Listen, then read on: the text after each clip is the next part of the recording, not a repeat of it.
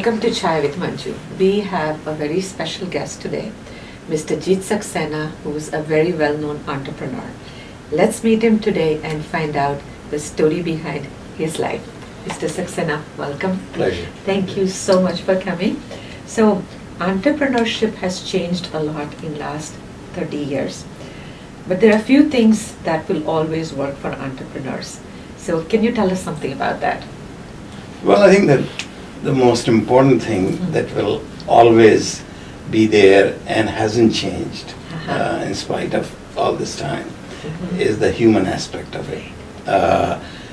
Entrepreneurship is not about technology. It's not about a grand business idea. It's not about some sort of a radical change in business models. In the end, it's all about people. And it's about the entrepreneur and the way he or she deals with people and builds the team and solves the problems. So that part has not changed at all. And in fact, I think the awareness of that issue is even more prominent now than it used to be in the early days. Okay. And you had once mentioned about 5 things that would be very useful for all entrepreneurs. Can you expand on that again? I think the first one is just having a belief in yourself. Okay. And being very clear about what your objectives are. Why are you doing this? Okay. What do you want to accomplish? And if you're honest on those issues, that is important.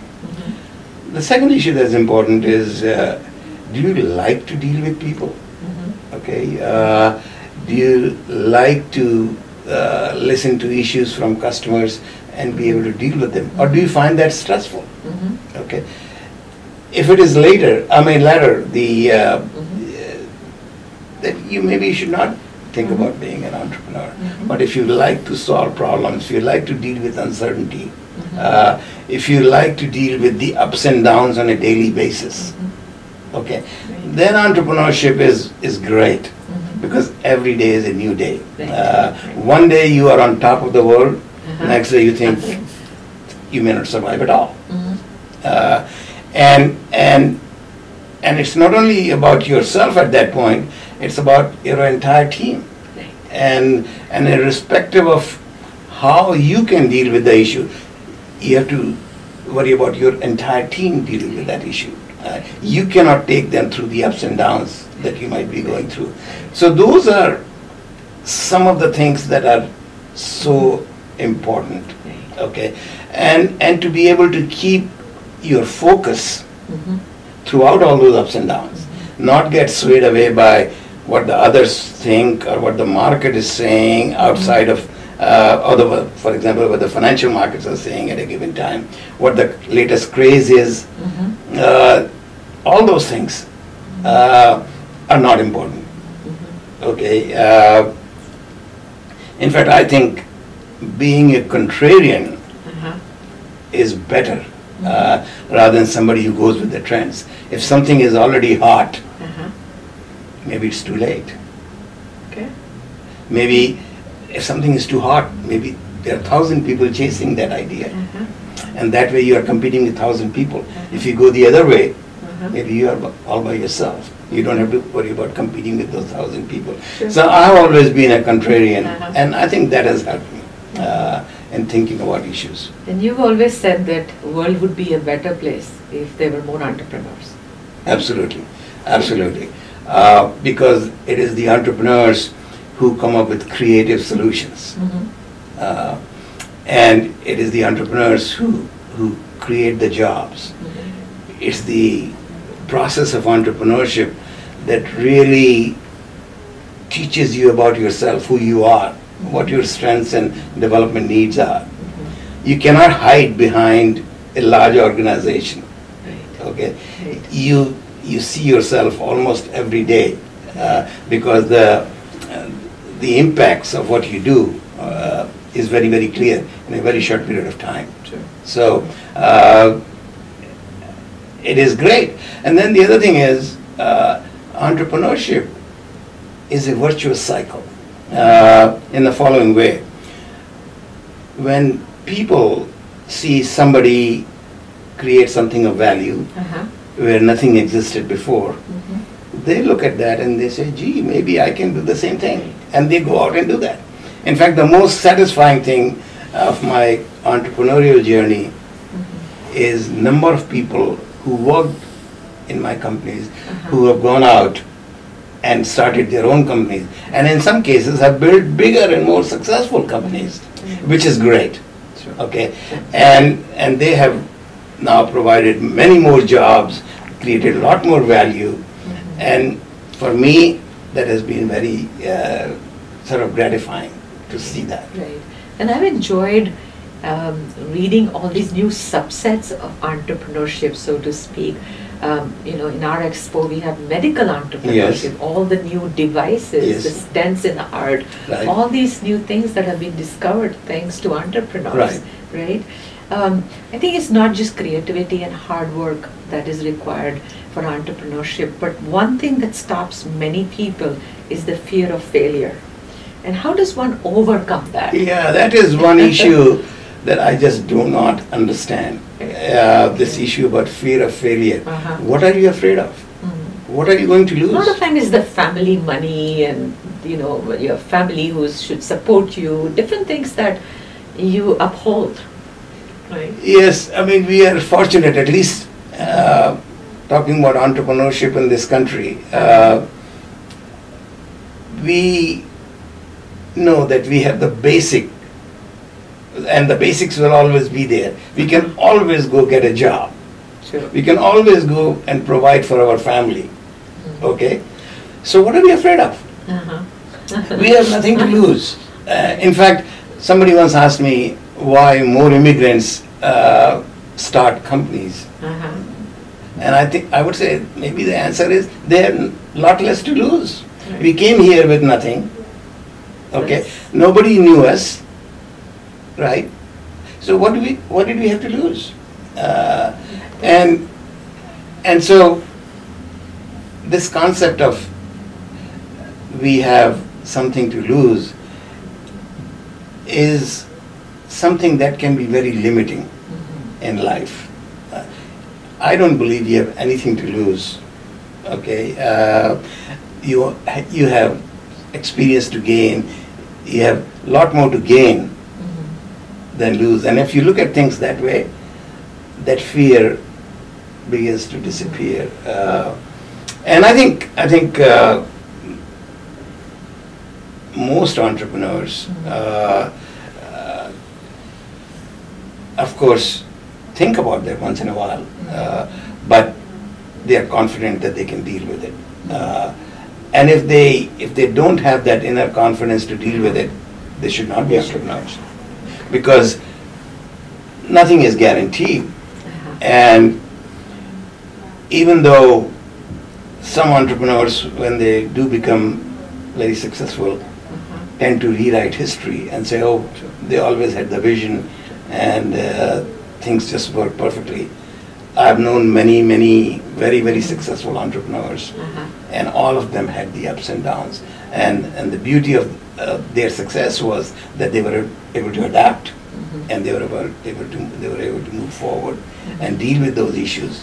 But they did have the ups and downs. Everybody does. Roller coaster. Yeah, it's a roller coaster ride. Things change, especially in our world of technology. Things change dramatically. So to be able to deal with that ups and downs, or that tenacity to deal with all ups and downs, is a very important aspect of entrepreneurship. I think tenacity, and I've seen a lot of entrepreneurs, perseverance is also very important. Absolutely, yeah, and I think that you raise a good point about perseverance, and it can be taken two ways. I think sometimes the entrepreneurs make a mistake of staying with their original idea too long. Right. Okay. In spite of the evidence coming from the market that their original idea needs to be modified, or they need to move in a little different direction, and they do not. they become sort of hot-headed about their original idea, and that can be equally bad. So do you think that's ego or lack of open-mindedness? I think lack of open-mindedness, lack of being able to listen to the marketplace, Okay. or even having people around you that are not as good as you thought they were, because they would tell you also that there is something wrong. Right. Okay, and I think that's important to have that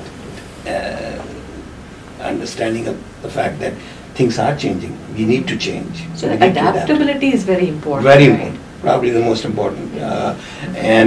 So we use different words: adaptability, tenacity, whatever it is. But to be able to deal with it is important. In my view, the only difference between a startup and a big company is the learning cycle, at the speed at which you learn. Okay, and if you don't learn, you have no advantage over the big companies.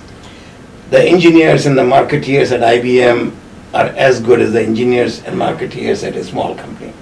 They have gone to the same schools, maybe better schools.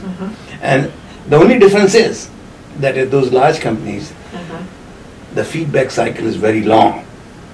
Okay, by the time they understand what's happening in the marketplace, so much time has gone by. In a startup, the feedback cycle is in real time, and you have to adapt to that. And that feedback cycle is the only difference, in my view.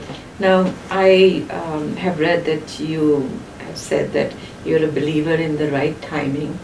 Are you a believer in destiny? Absolutely. I mean, I don't know how we define that. I don't know what that is, but I do know that there are events beyond our control, okay, that happen, good or bad. And you just need to deal with it, but there's nothing you can do about it. So you don't look back and say, why did this happen? You try to accept that, both good and bad. I hate to take credit for things that have turned out to be good. Okay. And I refuse to take the blame for things that did not turn out well. For whatever reason in my life, I've learned to deal with things as they come and try to make the best out of it. I read once that you said you're not a believer in could, would, and should. That's absolutely right. Yes, I like that. Right. I like that. And the older I get, the more I believe in it. I think as you get older, you also realize that life does unfold in the way it's meant to be. No. When you're young, you don't realize that. You feel you can change everything. Right. So let's talk about your childhood. You said that your dad worked for railways, so you moved a lot, and you finally settled for a time in Agra. Right? So tell us about your early childhood. Well, it was great. We had a lot of fun. I was the youngest of all my brothers, and maybe as a result of being the youngest child, I benefited a lot from that, and maybe took advantage of that in many ways where I could. But it was, I have very fond memories of my childhood, and it was great. We were a typical middle-class family with middle-class values, and the family was very close. So a lot of cousins and uncles and aunts and so on, and it was great. Your friends tell me you're quite a family man even now. Yes, and we are fortunate. We are fortunate that a lot of our relatives, especially my nieces and nephews, and their husbands and wives, are here, and they are most of them are in New England. So we get to enjoy each other's company often, and that's great. Okay. Now, your mom is going to be 100 years old. Yes. Imagine now, growing up, were you close to your mom, dad, or both? I think the emotionally, probably I was closer to my dad. But my dad was a fairly busy person. So on a day-to-day basis, I had to rely more on my mom, clearly, right? But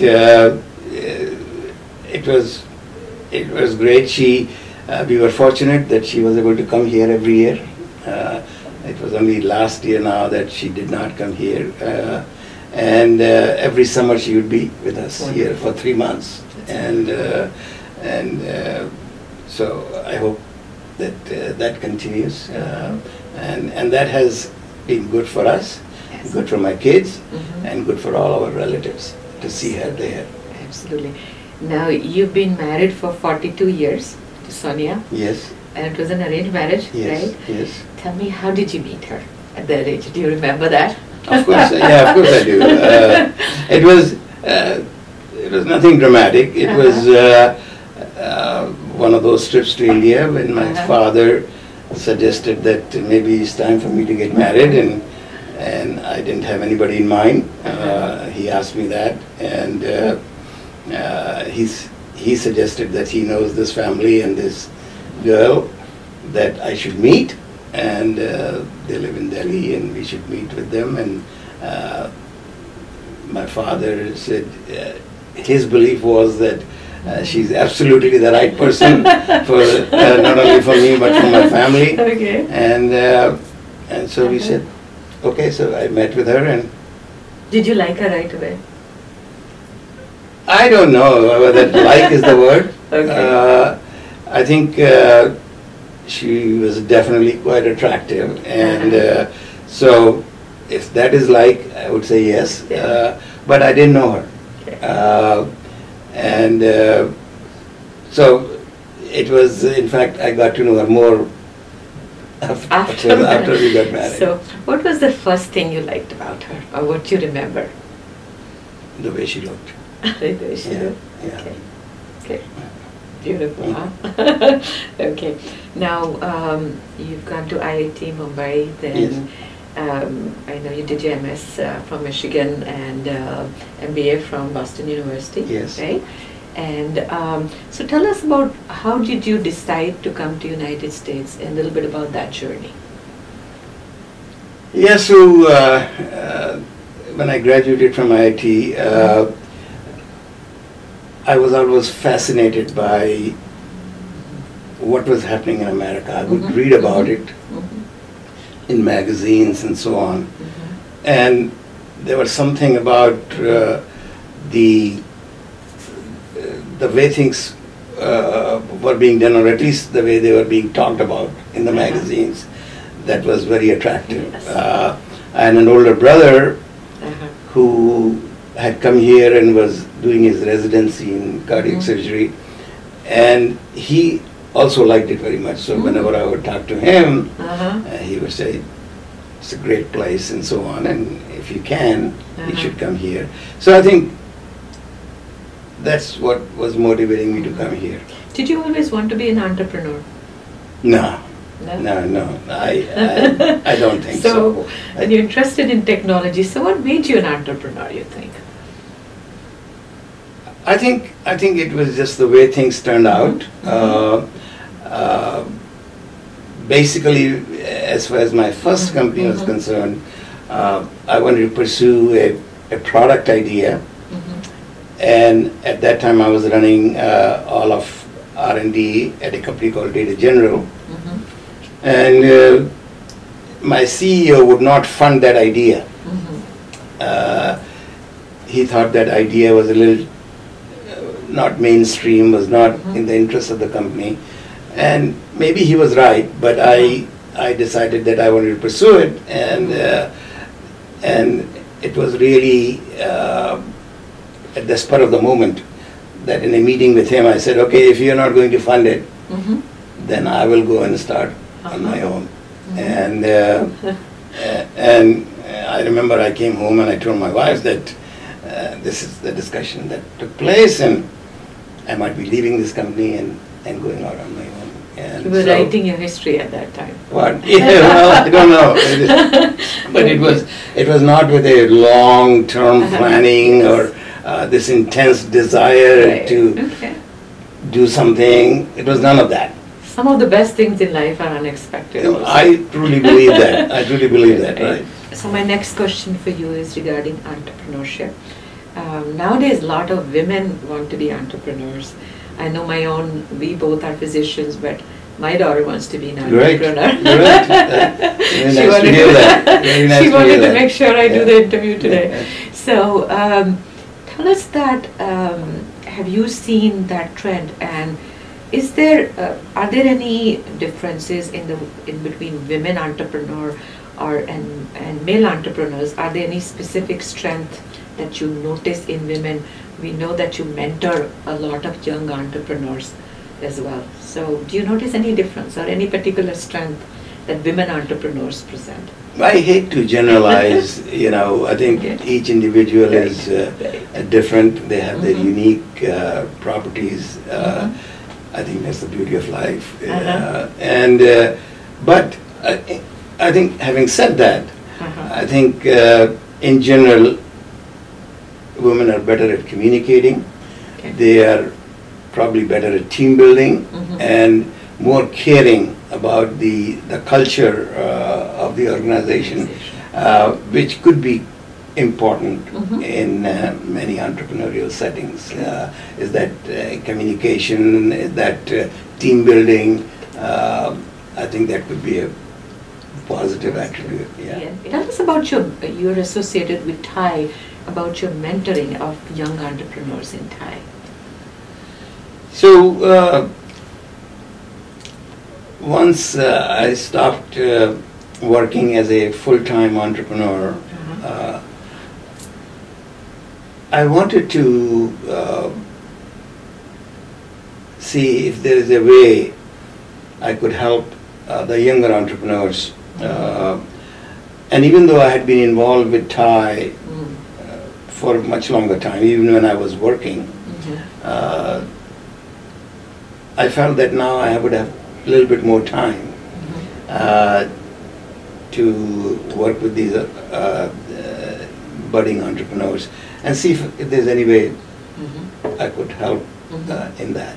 Okay. So let's find out some fun things about you.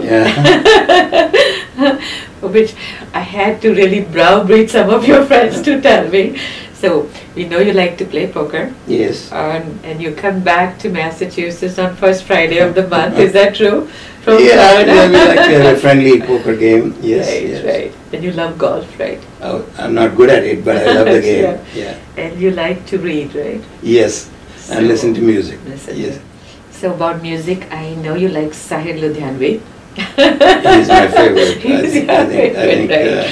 And one of your friends told me that you sing one particular song very beautifully. Ek Pyar Ka Nagma Hai. I don't sing it beautifully, but I do sing it when I'm forced to sing. When I'm forced to sing. Yeah, can we force you today? No, please. Are you sure? Okay. So tell us something about what do you think is your biggest strength? I know you're a good judge of people, and you. I think intuition is, and believing in myself. Not in an arrogant way, but believing that I can deal with things. What was the best advice given to you that you remembered? Any great advice given to you as you were growing up or in college or later on in life? I think I know that in my business life, and it sort of sounds funny, but one of my investors once told me, well, you created this mess, so you deal with it. Okay. In a way, what he was saying indirectly is that you have to take responsibility for things.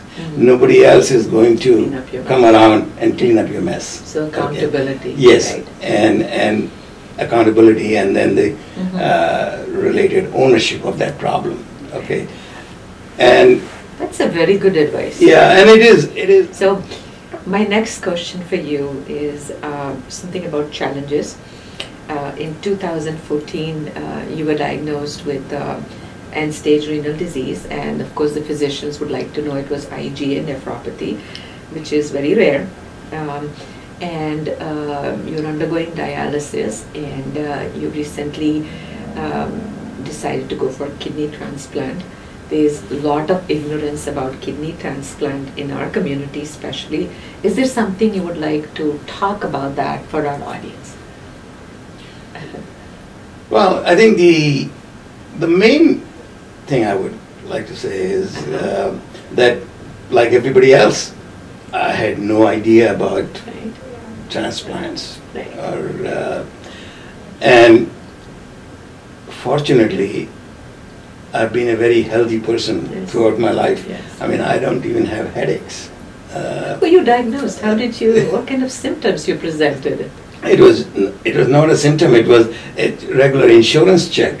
Really? That first detected the problem. And that's when the doctor started to follow it up. Out of the blue. Yeah. So it was not any symptom. I was feeling fine, and I still feel fine, right? So I was not aware of the issue, and once you become aware of the issue, I have a tendency to accept for what that is, and to see what it is that I can do about it. Solution based. Yes. So okay, I have this issue. I have to go for a transplant as a solution. But I'm in a fortunate position that at least I have access to the resources. Okay.